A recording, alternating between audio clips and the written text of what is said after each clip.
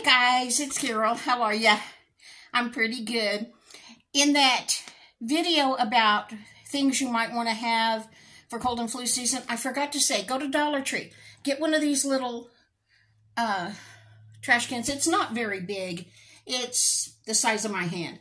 But you could put a grocery bag in there.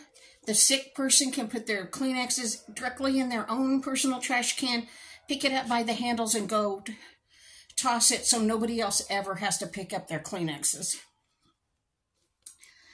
And I'm sorry it was 30 minutes long. I had so much stuff. And another thing I wanted to say, you know, as we get older, it's hard to buy gifts for elderly people or older people. If you need to buy a gift for your grandma or your parents, if they're older, possibly you could ask if they would like to have a care box full of things they might need if they got a cold or the flu.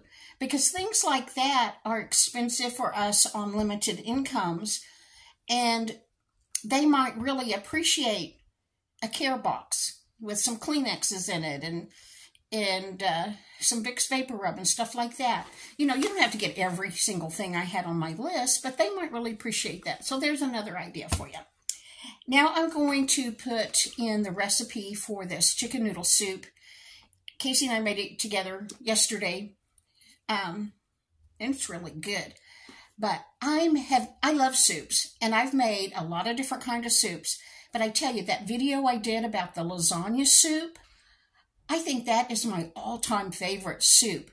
The only thing I would do different is when I put the meat, we had some hamburger, mostly Italian sausage. When I was browning that with the onion, I would put in some diced bell pepper to it.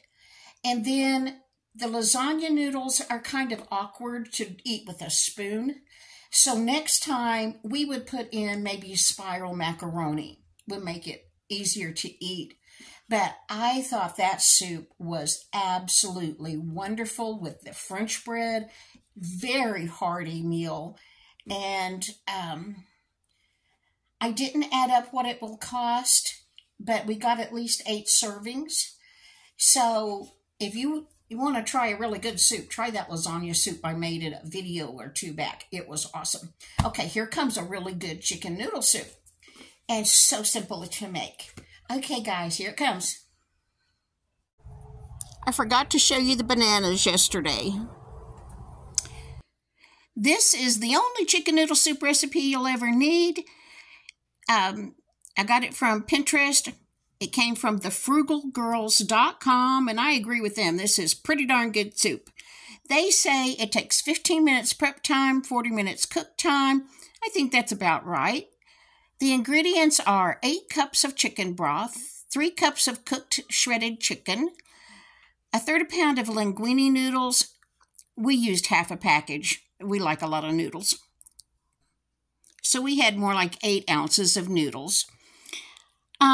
You need 1 cup finely chopped onion, 1 cup of peeled and thinly sliced carrots, 1/2 cup of very thinly sliced celery, 2 tablespoons of butter or some cooking oil, 3 bay leaves, 1/2 teaspoon dried thyme, 1 teaspoon of black pepper, and salt if you want to add it. But honestly, the chicken broth is always salty enough for me. We never add salt. Anyway, here, Casey was doing this. She was sauteing the celery, the carrots, and the onion. And then she added in that 8 cups of chicken broth, brought that to a boil,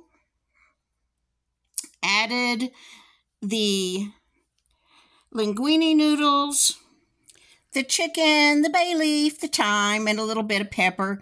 Stirred all of that up really good, brought it back to a boil, reduced it to a simmer, covered it, and let it cook for about 20 minutes. Oh, it was good. This looks like a pukey green color. No. That's my camera. It was really a pretty color, yellow. So good.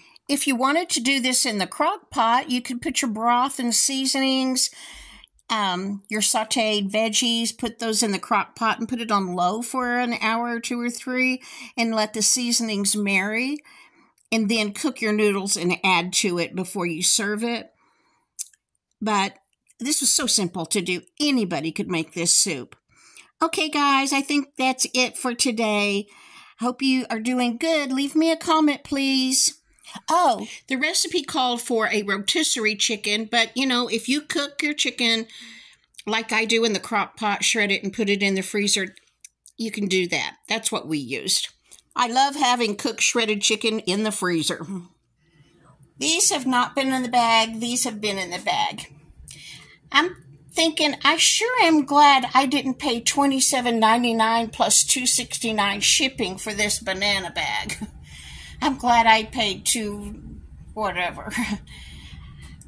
I don't see that it's doing a thing. But now this may be me, because I read that I was supposed to put the bag of bananas in the refrigerator.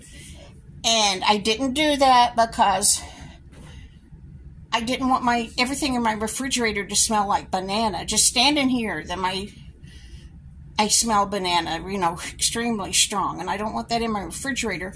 But after this batch of bananas, I will put the next batch in the fridge. We'll see. Well, that was it for today, guys. I hope you're doing well. I hope you never need all the box of cold stuff or chicken noodle soup because you're sick. But better to be prepared. That Boy Scout motto. I'll talk to you in tomorrow's video. I think it's going to be about making homemade fried corn. Okay, bye.